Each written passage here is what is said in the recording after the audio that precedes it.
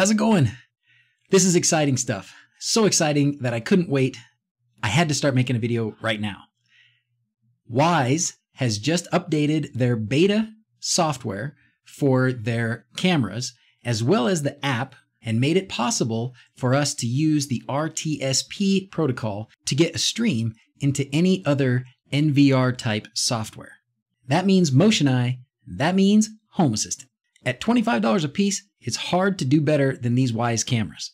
So let's go through the process for getting it set up with the beta software so that you can get RTSP working today. This is the first website you're going to need to visit. From here, you can grab the RTSP firmware. This isn't even just the regular beta firmware. This is a specific RTSP version of the firmware. You can use it for the version 2 or for the pan tilt. They're different, so make sure you get the right one. Download the firmware version that you need. Extract the bin. Now find that binary file that you just extracted and rename it to just demo.bin. Now you're going to need an SD card. So put in an SD card and then make sure that it's formatted as FAT32. If it's not FAT32, if it's exFAT or something else, it won't work. So make sure if your SD card is not already FAT32 that you take a second and reformat it. You'll be glad you did. Now we can just copy that demo.bin onto our SD card, like that. Great. Now we can eject the SD card. Now take our SD card and put it in the Wyze Cam. Okay. Now you got to hold this little button and then power up your Wyze Cam. Watch the little light. It'll go from orange to blue. Then you can let go. Okay, now it's going to start flashing. I don't know if you could really tell that that turned blue, but promise it did turn blue.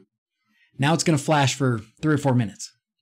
In the meantime, let's get the app on the phone. So go to this page here about becoming a beta tester. And then you have to install TestFlight and then click this link for your iPhone. And I'm guessing is there one for Android? I don't know if there's one for Android. For iOS at least, you need to install TestFlight and then click this link and it will help you install this new Wyze beta app. TestFlight looks like this. You should see the Wyze app in your list once you've clicked that link. We're going to open it up and this is what we're met with. It looks just like the other app, but it's not just like the other app. It's special. If we look back at our camera's now blinking. That means it's ready to set up. So we just push the button again.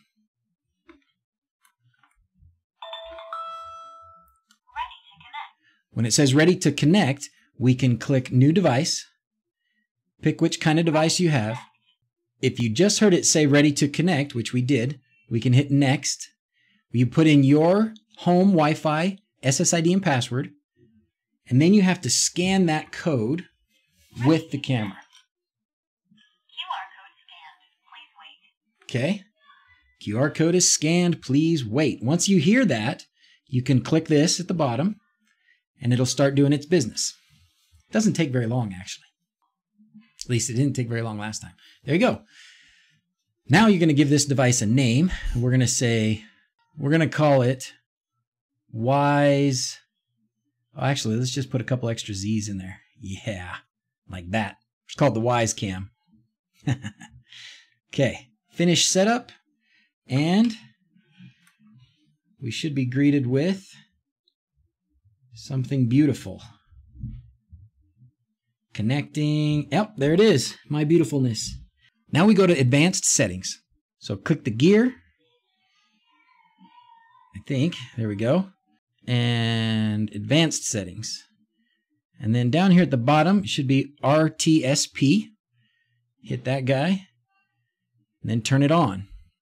Now, I'm going to regenerate this. So what you have to do is you need to give it a user and password.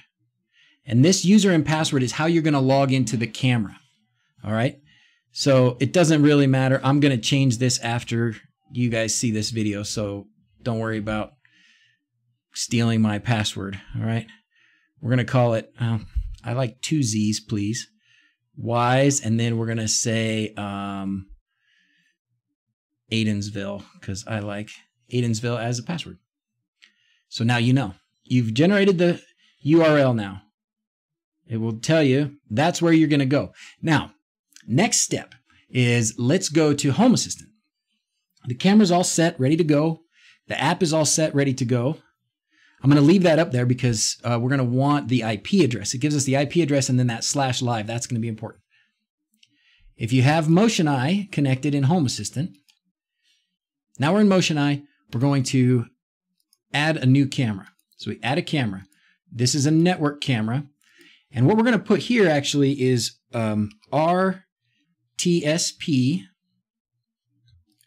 And then for me, it's 192.168.1.110/live. And then it tells me what my user and password is right here. Username is WYZZE. Password, capital ADENSBILLE. And OK. Cross your fingers. First time, every time. We're not going to save that. We're going to close that. We're going to scroll down until we see our new camera. Yay! Now, it's going to default to like motion detection and stuff. So it's going to start filling up my SD card, and I don't want it to do that. So I don't actually probably won't fill up the SD card. It'll probably default to filling up my Home Assistant drive, which is worse. But now we can mess with some things. I haven't messed with things like the frame rate, but let's turn the frame rate up and see how that goes. Turn that up because the frame rate was really low. It was like 2 frames per second or something, which it can do better than that. So let's make it work harder.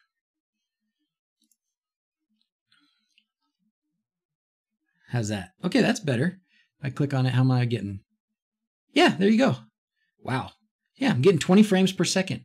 The resolution's a little bit low. I do like that it's like, what is it doing with that green? I don't know what that is. That's interesting. So it must be something in the Wyze software that it's doing. So there's a lot left for me to tinker with here. I think we can probably, let's increase this resolution and see what happens. 640 by 480. Let's do something like that. Just make it a little bit better before we overload everything. So there's a lot still that I don't know how to do with as far as the settings, you know, tweaking the settings, fine-tuning the settings, but it's in there. It's working. I mean, we got Wyze Cam, pretty good picture, pretty live, decent frame rate, decent resolution, $25. If I missed anything, let me know. Now it's time to go buy some more cameras. I'm trying to think if there's anything else. I guess not. That's all for now. As always, thanks for watching. Till next time, adios.